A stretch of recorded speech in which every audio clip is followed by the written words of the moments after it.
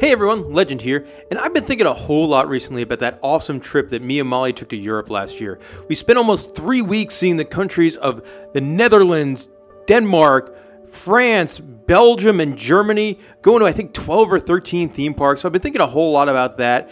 And then I started thinking about all of the rides we went on, and in this video here, I'm going to rank them, my 27 favorite rides I went on while in Europe. Couple of quick notes. Now, this is only going to be about the trip last year to those parks we went to. I'm not going to include rides from the 2016 trip to the UK, so you won't see things like Nemesis on this list, or Wallace and Gromit, or the Spirit of England, all those fun rides that they have in the UK. Not going to be on this list. Also, I want to stress these are my favorite rides, and the ones when I think about this trip that I remember. Now, that might not mean these are great rides. This is not the best rides. These are just my favorite rides, and they'll be my favorite rides for all sorts of different reasons. All right, let's get to the list. Starting off with number 27, and that is Tornado at Bakken. And now, I believe this is the only Intamin spinning coaster ever built, and this thing, it is intense, surprisingly intense too. Like when you drop off the lift, there's like kind of a secondary lift that goes quicker, sort of acting as a boost launch to send you into this thing. It goes into and out of a barn. It just one of the more intense roller coasters I went on in this entire trip, and it was super unique. Number 26 is from Toverland, and that's Maximum Blitzbahn. This is a Bob Cart style ride. So if you think of like an Alpine coaster, except in this version, it is powered. So it's not gravity fed like the ones you'll see in Gatlinburg and Pigeon Forge. Everything runs on a buzz bar, but you still get to control your speed. Also, this one had some limited theming on it and an interesting queue, but I've never been on a ride like this, so that's why this comes in at number 26. All right, guys. Now, I warned you, these are not the best rides in Europe. And I think 25 will show that off well. At 25 is the Hollywood Tour at Phantasialand. This is not a good ride. This is a ride, it looks like somebody went on the old great movie ride at Disney's Hollywood Studios, and they went on the Universal Tram Tour out in Hollywood and say, I want that, but I don't want to spend any money. Also, make it weird. But man, I just...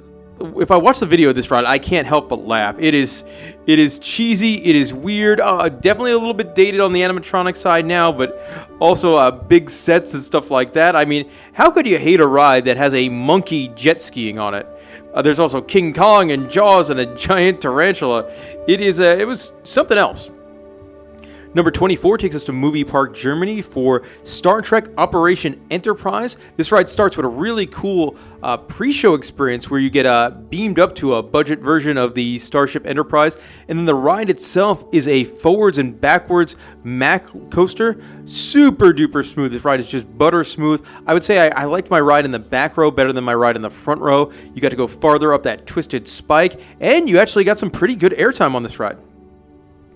Number 23 takes us to Disneyland Paris and Pirates of the Caribbean. I mean, anytime you go on a Pirates of the Caribbean ride, it's great. They're great rides.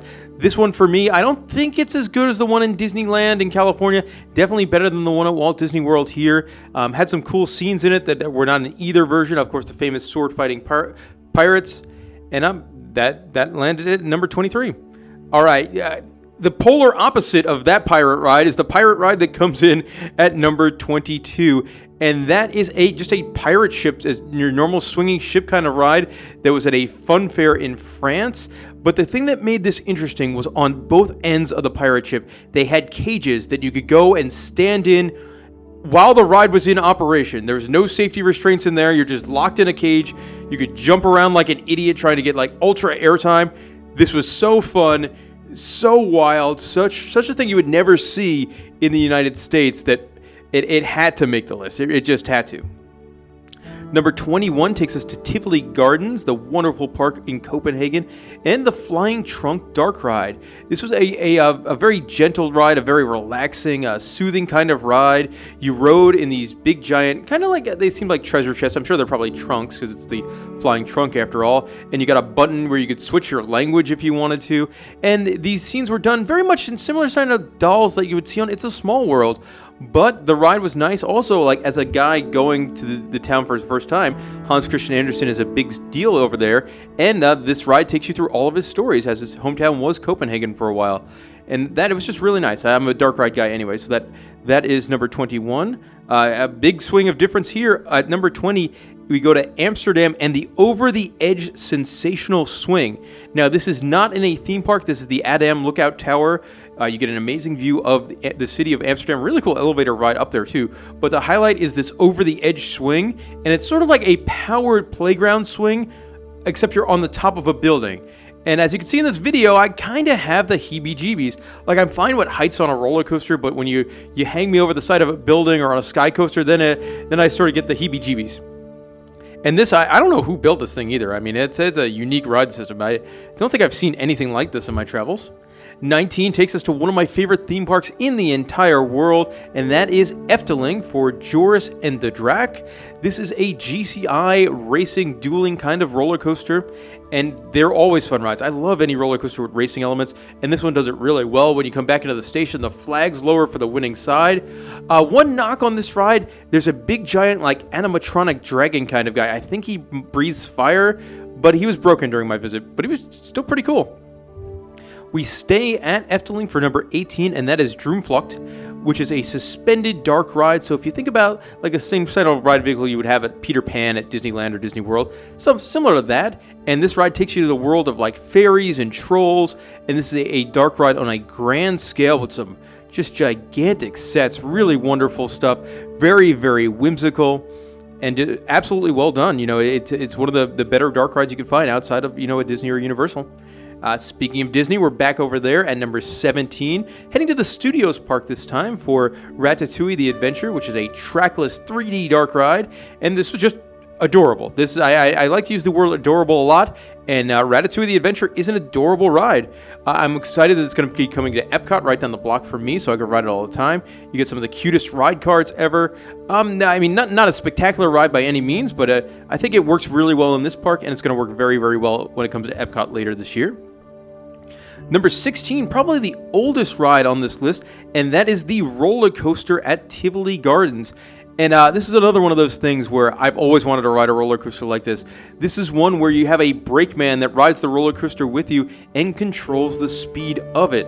So going on like just an old-timey piece of history like this, I think this ride is over 100 years old. So getting to finally go on a ride like that was really awesome. Also, it's built like all around a fake mountain as well. So it's not like it's just an average roller coaster. It's done up in a very, very nice way, and you're sort of riding a piece of history. Number 15 combines two of my favorite things into one thing, and that is theme park rides and drinking, as number 15 is La Aérolave at Parc Astérix outside of Paris, and this is awesome. It's essentially a big observation tower, but you get to bring a beer on. Like, it's an upcharge ride. You have to buy like a beer or an espresso or something like that to get on. And then they take you up and they spin you around really slowly, and you get this great view of Parc Astérix while enjoying a beer. And man, I absolutely love that. 14 is another dark ride. This is Area 51 at Movie Park Germany. And this is an awesome dark ride. It's lots of big sets in here, lots of alien animatronics. It's a multiple drop water ride too. I will say you get drenched. I normally don't like getting drenched, so that's sort of tells you how good this ride is. There's also a great backward segment where the whole area is caving in. Interesting enough, we stay at water rides for number 13, and that is Pulsar at Walibi, Belgium. This is one of these max powered splash rides where you go up and down. It's a roller coaster, and then at some point they fill in the lagoon and you come down for the big giant wave. This is something they're going to be building at Six Flags Over Texas this year. But man, this ride is great. The people at Six Flags Over Texas are real lucky to have this because this is fun. It's an absolute blast, and it's not like some of those shoot-the-chutes rides where you essentially just cause a big splash and there's no other fun elements. It's a really, really fun ride. Number 12, we're back at Disneyland for Big Thunder Mountain Railroad, the wildest ride in the wilderness, and the Paris version of this is absolutely, out of the three Big Thunders I've been on, it is the best one, and it's not even close. This one, it's spectacular. Essentially, it exists on the what would be considered like Tom Sawyer Island in most of the other parks. And so you got a big tunnel to go in and out. It is beautiful. There's a goat that's eating someone's pants. It's absolutely wonderful. Man, I love Big Thunder in Paris. Again, just showing like how my favorite rides could be so different. Number 11 was a Tagada at a fun fair in Paris. Now, I'm one of those guys, I've grown up, you know, with the internet and theme parks and stuff like that, so I've seen all the stuff from the guys at TPR and stuff like that. So, man, once I saw that, oh my gosh, this fun fair had a Tagada, I had to ride it. And it was as wild as I would hoped it would be. Oh, man, honestly, it is Molly's, I think, least favorite ride of all time. She did not Tagada very well. She fell and landed on the floor. But, man, for me, I love the wildness, the craziness, the fact that, oh, we're not going to see this in the States. So, Tagada, number 11. Number 10 takes us back to Toverland, and this is Phoenix, the B&M Wing Coaster. And I think it's one of the better B&M wing coasters out there. First of all, before you even go up the lift, there's a really cool queue. You've got some Pepper Ghost effect in the queue. Then the ride itself, you got a big like animatronic dragon before you go up the lift. And then the ride itself, it's very snappy. You get some airtime. You get some great kind of keyhole elements. Really, really cool helix. So I would say it's probably my second favorite wing coaster out there. I would say probably like Swarm over in the UK a little bit better, but Phoenix is really good.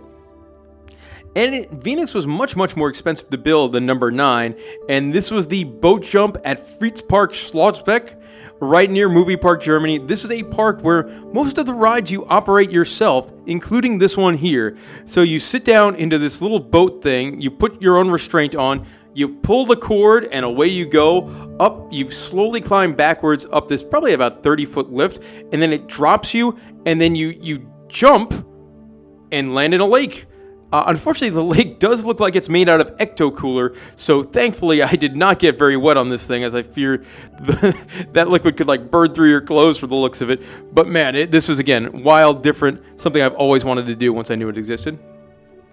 Number 8, actually outside of a theme park once again, and it's a simulator attraction called This is Holland, which is a flying theater-style ride, so similar to something like Soarin' or the one at Mall of America. I really enjoy these type of rides, and this one was no exception. Very well done, multiple pre-shows, nice long ride, really, really well done. Awesome way to see all of Holland in a simulator-type fashion.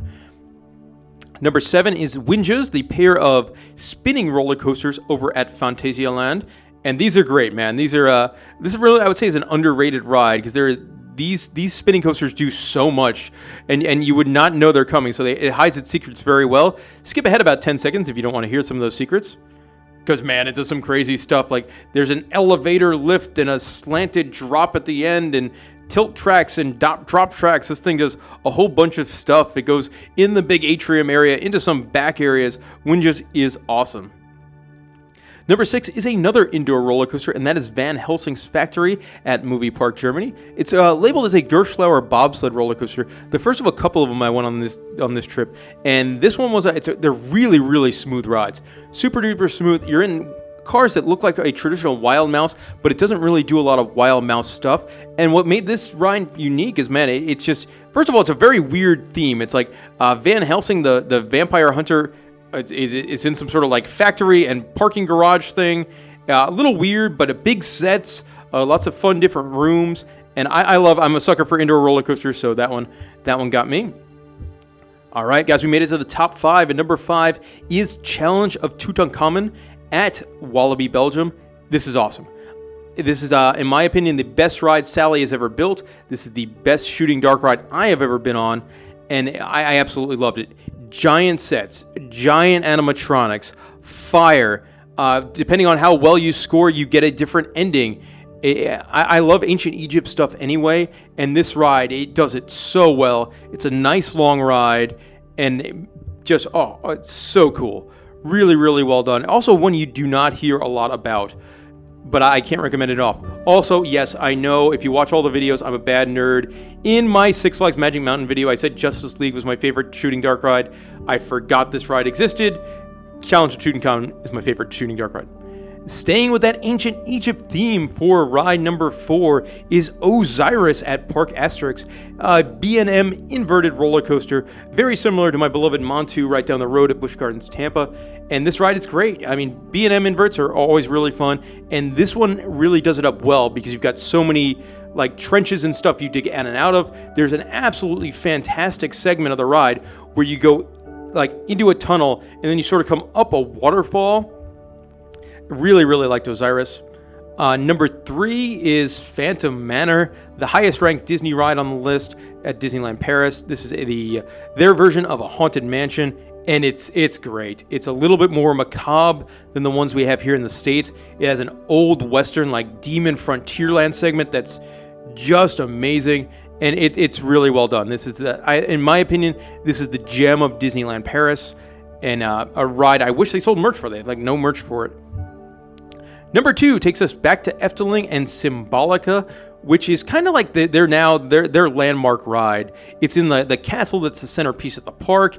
It is a trackless dark ride with some interactivity. It's got this incredible pre-show with these staircases that split open, then you walk through them. This is another ride with world-class animatronics from Garner Holt.